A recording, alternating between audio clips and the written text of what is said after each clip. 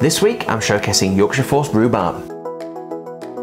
I'm serving that alongside a Buttermilk Panna Cotta, a citrus almond crumble, and I'm going to show you exactly how to make this amazing dessert. Hey guys, Steph the Pastry Chef, welcome to the channel. I've got an amazing recipe today. It's Yorkshire Forced Rhubarb. For me, this is the finest export from Yorkshire, and there's a lot of competition. Forced rhubarb is actually rhubarb that's been dug up at the root in the field, brought inside to a big shed, and it's grown in the dark where it's given a supply of warm air, which allows it to grow, but there's no sunlight, there's no photosynthesis, so it grows up quickly, producing tender, pink, amazing rhubarb. I'm going to show you how to simply poach that and serve it with this really lovely buttermilk panna cotta. I really want you to try this recipe out. It's simple to do, really tasty, so I'm going to show you exactly how to do that. So we'll start by making the panna cotta, followed by the poached rhubarb, then the almond citrus crumble, and finally plating the dessert. So for the panna cotta, take 150 grams of milk, place that in a pan with the zest of 1 orange, 1 teaspoon of vanilla extract. Place these together on a medium heat. Bring to the boil, stirring during the process to make sure it doesn't stick on the base of the pan. Once this comes up to the boil, switch off the heat, cling film the pan and set aside to infuse for 5 minutes. In the meantime, take 3 sheets of gelatine. If you buy the small gelatine sheets from supermarkets, use 6. Place these into some ice water and again, set aside for 5 minutes. We then take 300 grams of double cream and we lightly whip it. This isn't to bring it to soft peaks, it's just to thicken it slightly and add a little bit of air to the panna cotta texture. Set that aside. From here, take your infusion of milk and orange, add 40 grams of caster sugar and bring it back to the boil while stirring. Once this mixture is hot, remove from the heat, squeeze out all of the water from the gelatine. As you can see here, add to the hot liquid, mix well before passing through a sieve.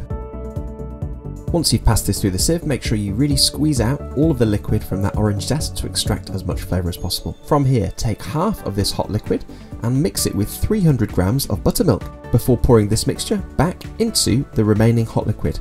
Pour this into the very lightly whipped double cream. Pour this into a jug. This is the consistency that you're looking for. It should still be liquid, but it's slightly thicker due to that whipped cream. I'm using these metal Dario molds and also these metal pudding dishes which you can pick up really cheaply. Either of those will work great. We grease those lightly with vegetable oil before distributing the mixture out between the different panna cottas. This recipe made 7 panna cottas. So if you're happy with those, we can now place them into the fridge for 4 hours minimum to set. Moving on to the crumble, we take 50 grams of flaked almonds, chop those roughly, place them into a bowl and set them aside. In the bowl of a stand mixer, we take 110 grams of plain or all-purpose flour, 60 grams of ground almonds, 90 grams of caster sugar, 1/4 teaspoon of salt, 1/2 teaspoon baking powder, 90 grams of unsalted soft butter, and finally the zest of 1 orange. Place these together onto the stand mixer with the K-beater attachment. This would work equally well with a handheld mixer. Place this on a low speed. Mix together until you find a breadcrumb consistency of the dough. At this point, we're going to add those chopped flaked almonds. Mix briefly again until it's combined. And the dough should come together in your hand when you press it like this. From here, we're going to press this together, tip it out of the mixer and onto the surface and form it into this block of dough. Now to turn this into lovely crumble clusters, we're actually going to take a cooling rack and a baking tray, pass the dough through the cooling rack, pressing it so it's evenly distributed throughout the tray. You can see here these amazing little nuggets of crumble. From here we can bake these crumble clusters in a fan-assisted preheated oven at 160 degrees Celsius, which is 320 degrees Fahrenheit, for around 15 to 20 minutes or until lightly golden brown, as you can see here. So onto the star of this show, this amazing rhubarb. You should be able to pick this up from all good quality greengrocers while it's in season. So wash this thoroughly before using. Then I like to portion my rhubarb into these nice little diamond shapes, which will look great on the plate, but regular batons or little sticks of rhubarb will work exactly the same.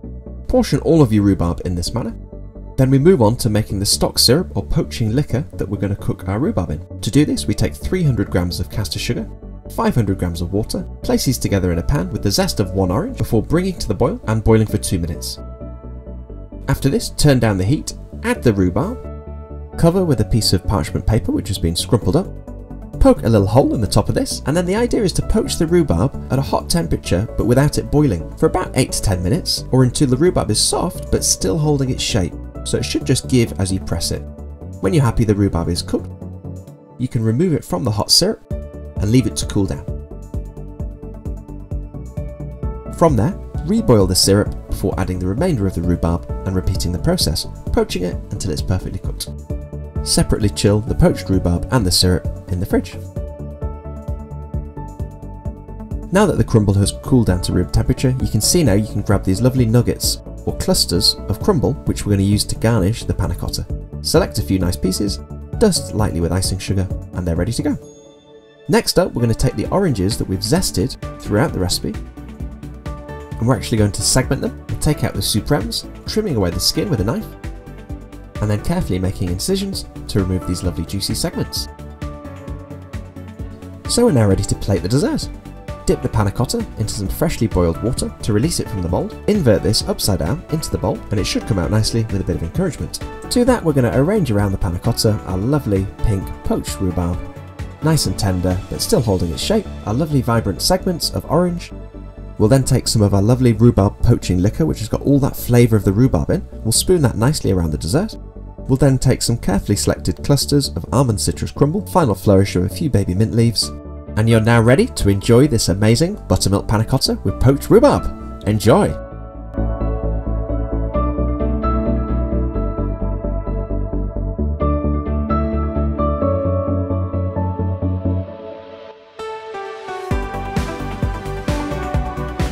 It's such a shame, guys, you can't taste what I'm making here on the videos. I'd love to send it through the screen, but what you can do is go and get those ingredients and make the recipe, and I'd love it if you had a go. Thanks, guys, for all the recipe requests you've sent in. I will be working my way through those, but seriously, go and find some rhubarb from your greengrocer. Thank you for joining me once again at Pastry Towers. Please hit that subscribe button, give me that like, comment in the description below. Have a great day. I'll see you next week for another fantastic recipe on Steph the Pastry Chef. See you then.